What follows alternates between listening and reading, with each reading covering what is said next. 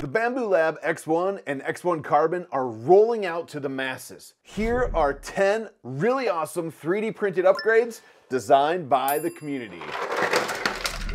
We're gonna kick this off with this tiny little print right here. It's the smallest one on the list. This is the AMS PTFE button. If you've ever taken your AMS off after you've put it on, you know you need this small but mighty print. This little print slips right over the end of the Bowden tube, and it allows you to push it in when you're ready to remove that PTFE tube to take off the AMS. This little print makes it super easy to do, and it's definitely a must-have. Number 2 on the list is, ironically, the biggest print on the list. This is the poop bucket. If you have an X1 or an X1 Carbon, you need a poop bucket because every time the machine switches filaments, it cuts and then purges that filament down into the poop chute and out the back of the machine. It does this quite a bit because every time you switch filaments, it happens. So you definitely need something back there catching all of that poop. Machine poop? I think we're calling it poop. Don't forget to empty this out because if you let this fill up and it clogs up your poop chute, that is not good for your machine. So the poop chute is number 2 on the list. Coming in at number 3 is this little scraper right here. It really makes it handy so you don't have to pull out your Bambu Lab razor every time you want to get those purge lines and stuff like that off of your bed. It's also much safer for kids than the Bambu Lab little razor thing, and it'll keep that filament from going up underneath your fingernails. We've all been there, right? Tell me we've all been there because that hurts. This little guy is super fast and easy to print as well, so you definitely want to check this one out. The 4th on my list is this build plate holder right here. It actually allows you to store 3 build plates upright, so it keeps them nice and handy and ready to use whenever you need them. It also is a great space saver because it doesn't take up much space next to your machine, and your 3 build plates, or up to 3 build plates, are ready to go. So if you have the build plate holder, you probably want to make sure it doesn't fall over when you load it up full of prints. So number 5 on my list are the feet designed to go with the build plate holder.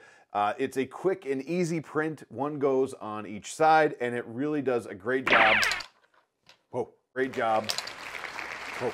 And it really does a great job of keeping this thing upright while your build plates are in there. For number 6, I want to talk about the AMS desiccant trays. These little guys fit into the desiccant tray area in the AMS, and they allow you to fill them up with loose desiccant, not the little packages that come with the machine, but actual loose desiccant. This version actually allows you to use the stock cover, which I really like because it kind of covers it up and makes it look natural or like it's supposed to be there. But you can actually print a cover if you want to make the cool colors as well. It's much easier, in my opinion, to fill these up with the loose desiccant and then recharge them by baking it when it gets saturated. And I think it's a little more economical and better for the environment because you're not buying all the little packets all the time. You can just keep reusing that loose desiccant. In this case, the loose desiccant I ordered didn't get here on time, so I'm waiting to use these, but you get the general idea. Real quick, if you're getting value out of this video, please smash that like button. It helps push the video out to more people in the community just like you. And also, if you're not subscribed, I humbly ask if you could hit that subscribe button. It's free and it really helps the channel out. Now back to it. As we check out number 7 on the list, it's this really cool holder right here. And this thing holds nozzles, a full hot end, and an extruder all together in one organized place. This is really cool if you have different size nozzles. Maybe you want to swap them out or have visibility on the sizes you have, or maybe just a couple of the same nozzles all together in one place. I like this print a lot. It helps keep everything organized, and it looks really cool when you have this thing loaded all up. After that one, we want to check out number 8 on the list, and this is one of my favorites. This is a Y splitter for the back of the machine. If you ever had an AMS and you want to use a single spool on the side, you have to take everything off. This allows you to keep that last Bowden tube and the other Bowden tubes intact. All you have to do is unplug the AMS so there's no power to it, and then feed your other filament into this one, and it goes into the machine, and voila! You can use this and your AMS at the same time if the AMS is unplugged. If you don't want to use the extra spool, plug your AMS back in and you're in business using the AMS. But this thing is really cool. You don't have to keep taking out that Bowden tube that goes into the machine. So check this one out, number 8 on the list. Number 9 on the list is these two pieces right here. They fit together really easily like that. They sit in the front of the machine, and it helps you get all of those little filament pieces out that kind of congregate in the bottom of the machine sometimes. This is a super smart little print. You definitely won't be sad if you print this one. Last but not least are these 3D printed rings that are designed to go over cardboard spools. I think this is a really cool idea because it stops the cardboard from being broken down inside of your AMS. But I had some issues. Both of the designs that I printed didn't work out really great. This one right here is a really cool model. The problem is it doesn't fit over the Polyterra spools that I have by Polymaker, and it just doesn't quite fit over the spools, so I didn't like those. This style did an okay job. It fit in here and everything like that, but the problem I had was the center part ripped off of the ring when I went to take it back off the spool. And that happened on both sides. So if you know of any really good covers or something to go on the cardboard spools, specifically the Polymaker ones, so I could put them in the AMS, let me know in the description below. I would love to print them out and try them.